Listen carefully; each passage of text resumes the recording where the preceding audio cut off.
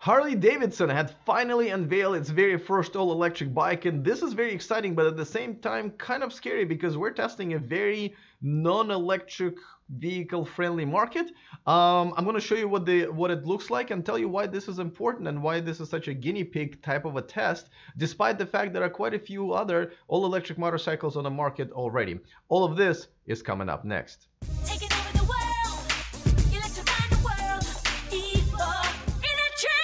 Thank you to those of you who are watching me live on patreon.com, and if this is your first time here watching me on YouTube, welcome.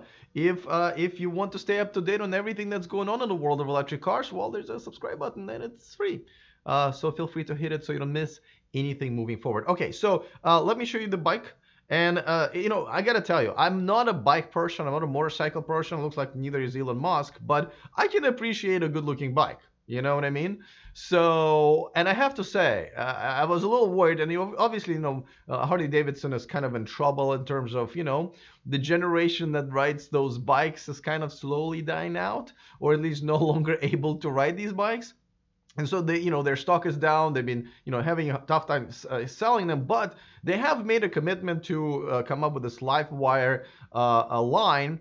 And, you know, there are quite a few, you know, Zero motorcycles and many others that have been successfully producing motorcycles, all electric motorcycles. And it's a trip. It's pretty cool to see those like go real fast and there's no sound, right? And one of the worries, of course, is the fact that there is no sound, and people who ride motorcycles like to be loud and you'd like to feel the vibration of the bike. And, you know, feel free to tell me in the comment section if you're a bike rider, what it is that you're going to miss about it, because, well, this is where, you know, it's moving. And I got to tell you, I think it's a good looking bike. I think this is something that, you know, people can get behind on. Now, granted, and they just unveiled it at a motorcycle show in Milan, Italy. And, you know, again, I'm looking forward to the feedback.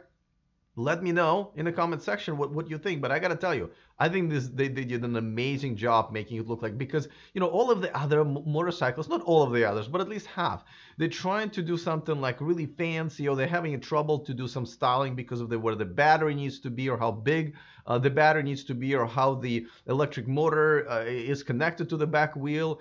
You know, but I think they did an amazing job. As a matter of fact, I mean, just from an untrained eye, these two like if I saw it riding on the street, I wouldn't even know it's an electric bike. Well, besides the fact that I won't like have my, you know, ears bleeding after that, but I think it's really cool. Now, but let me tell you why this is important. Before that, let me just remind you, of course, that this show and this channel is sponsored by Evanex, the aftermarket accessories for Tesla. Maybe they will do some for bikes. I know Tesla's not going to produce any, but, you know, who knows. Anyway, the discount code is in the description of this video, so check that out. And here's another picture, actually, of somebody riding this thing, and I think this looks even better with somebody riding it. Now, here's the thing, right? The electric car revolution has been tough because of the infrastructure, right? Because of the pricing, but also, you know, and people are just overall kind of scared of cars, and especially those who are into, like, you know, muscle cars and trucks and, you know, racing and stuff like that. All this electric car stuff has really haven't been very appealing to them until now, that there are quite a few videos coming out about, you know, Tesla kicking everyone's butt at the racetracks. But overall, that was a tough go, especially for a typical macho, you know, American guy. And so this is very touchy-feely subject, right? How do you get those, you know, macho guys riding Harleys into the quiet, environmentally friendly, tree-hugging type of a bike? Well, first of all, you need to make sure the performance is at the very least the same, but really needs to be better, just like with cars. Secondly, it needs to look the same. And, you know, these are the same concepts as when we talk about the actual electric cars, right? Make the damn things look exactly the same, so people don't necessarily have to buy them because they're electric. Let them buy because they're still awesome bikes. They look great, they perform well, and I think this is where you know, Harley is really nailing this one. Here's another picture of a bit of a close-up. Also, by the way, Jaguar also today just announced that they've invested in this company called Arc Vector, and this is their bike. So obviously, big boys are jumping into this because it does look like this is the future. Now, it is probably we shouldn't assume that it's going to be the same guys who are right now riding Harleys, buying these. Some of them will, and I'm interested to see how they're going to be adopting to that.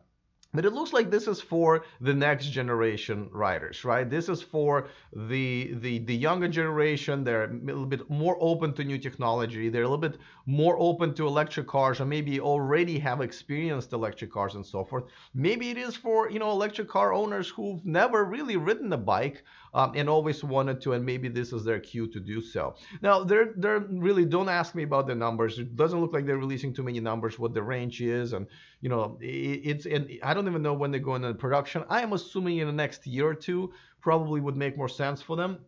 But overall, I think this is something that we need to keep our eyes on when Harley-Davidson is creating, moving into that direction.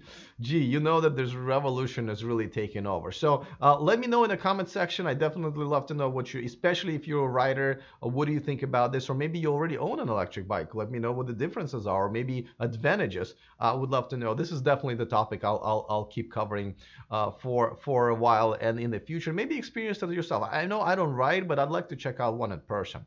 I have reached out to Harley-Davidson to do that, so we'll see if we can establish a good relationship. By the way, let me, since the slide popped up here, if you want to support me on Patreon, I would love that. And obviously my Patreons get to watch me live and be the first ones watching these videos. And I also do an extra video called the extra mile. So and just supporting. I'm now full-time, but let me give a few shout outs to my new Patreons. And the first one is Richard Dewhurst. Thank you so much for joining, Richard. I appreciate it. I appreciate your support. Next up is Lito Longsan.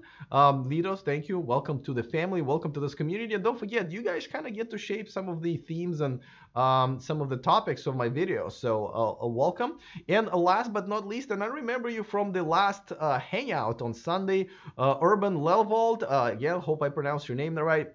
But welcome to the family. I know there are quite a few of you guys who joined recently. I have a backlog. There's so many of you are joining. But I'm just trying to keep like no more than 3 per day. So be patient. I will definitely feature you very soon. And speaking of Sunday subscriber hangouts that I've started recently, this would be the coming up this Sunday. It would be the 4th one. Join me. This is live on YouTube actually, where we're just hanging out. You guys can ask me questions. I ask you questions. We have a pretty good time. I think last time we went for over 2 hours and stuff like that. It's already scheduled, and you can set yourself a reminder on the home page of this channel.